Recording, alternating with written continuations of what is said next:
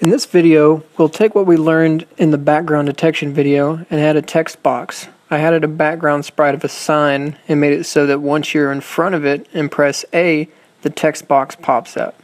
Then you press B to close the box. Let's look at line 86.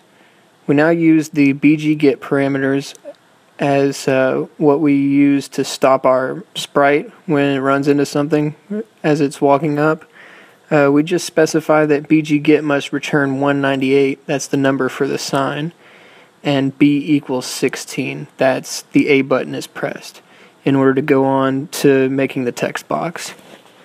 Jumping to line 90, you can see that we create a loop that keeps the text box up until B equals 32, which is the B button, is pressed, and it activates G, CLS, and CLS to clear the text box off of the screen.